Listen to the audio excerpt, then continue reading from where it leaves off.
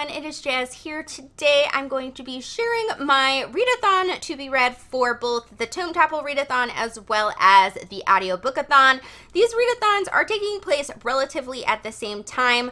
The Tome Topple readathon is taking place from the 13th to the 26th of April, and the Audiobookathon is taking place from the 15th to the 28th.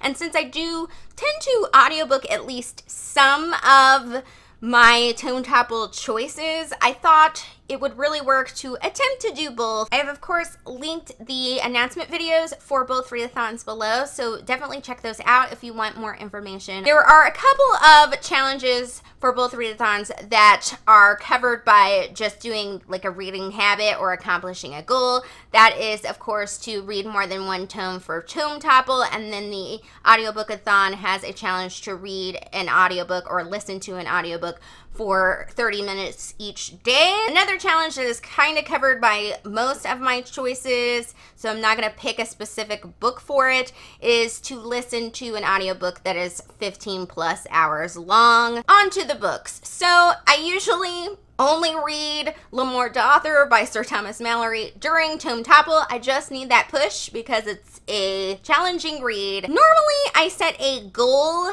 for reading this so that I don't get overwhelmed by it, but because I'm so close to the end, I think I only have 300 pages or so left in L'Amour-d'Author, I'm going to try to finish it this time. So really cheer me on in the comments because I want to do this, and I think I will feel like I've won whether I finish any other book other than this if I finish it. I've been reading it for 5 years, if you didn't know and you're new to this channel. I'm using this for the challenge of reading an adult novel for Tome Topple, and I'm also using this for the challenge of reading a book out of your comfort zone for Audiobookathon, because is something written in Middle English in most people's comfort zone?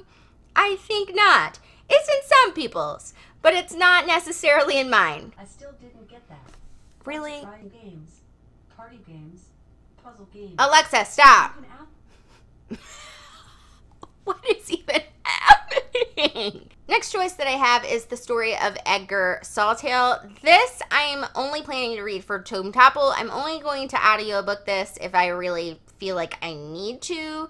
So for this, I'm using it as a cover for the challenge of reading the book that has been on your to be read the longest for Tome Topple, because I believe this book was purchased sometime around the time it came out, which was so many years ago, but I kept forgetting about it, and I do want to read it because my mom says that the writing is really pretty and beautiful, and it seems like it's sort of a magical realism. Then my next choice is to do a reread of Jane Eyre in audiobook form, because I really like the idea of rereading something for Tome Topple, and it doesn't necessarily cover like a specific Tome Topple challenge, but it is a tome.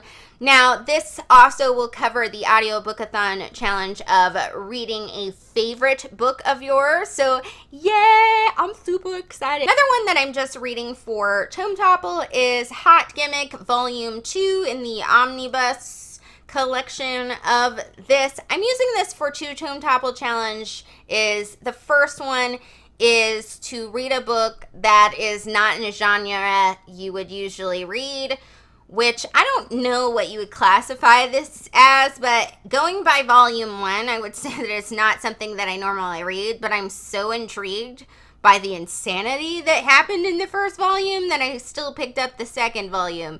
But it's like one of those books that like made me vaguely uncomfortable, so I'm just gonna say it fits that challenge. And also, of course, this covers reading a book in a series. For the Audiobookathon challenge of reading a book that you put down for whatever reason, I'm going to read Tales from the Shadowhunter Academy. I don't know why I do know why I keep putting this book down. It's because it's a collection of novellas, and I just prefer long stories as opposed to short stories. So for some reason, this one has been really difficult for me to like get into, even though I do enjoy it for the most part. It's just the formatting of it isn't like my favorite thing, which is why I thought I would enjoy it more in audiobook format. So I thought read it for a readathon and we will get that baby, you know, at least somewhat tackled. Like, I just want to read at least a good chunk of Shadowhunter Academy, because me and my friend want to buddy read the new Shadowhunters book when it comes out close to the end of this year, and I am way behind on these books. Like, I need to read this one and like 3 other books before I can do that. All those books are the books that I really feel like I need to tackle and really get into, even if I just get a little bit of them read. But there are 2 challenges in Audiobookathon that I'm kind of going to play by ear and maybe choose something for, just in case I get all those other ones done. So those 2 challenges are to listen to a full cast audiobook and to listen to an audiobook that includes mixed media.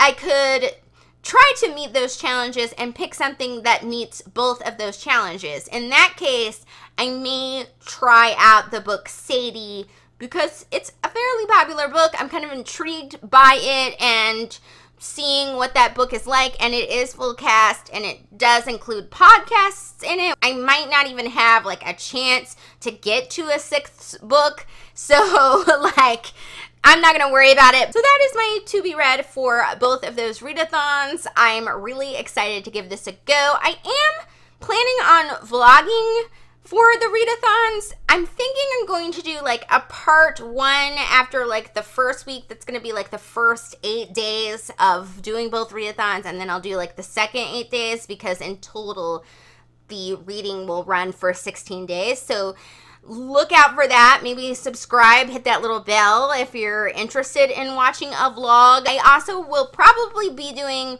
a lot of the Tome Topple Instagram challenges. If you want to check out my Instagram, the link to that is in the description. Wish me luck. I have basically chosen to attempt to read 5 or 6 books in the span of 2 weeks, and a lot of them are well over 500 pages. So it could be a total disaster, but I'm choosing to stay positive because most of them are audiobooks, so I can listen to them when I'm doing something. Thank you for watching, my fabulous people. I will see you all soon. Bye!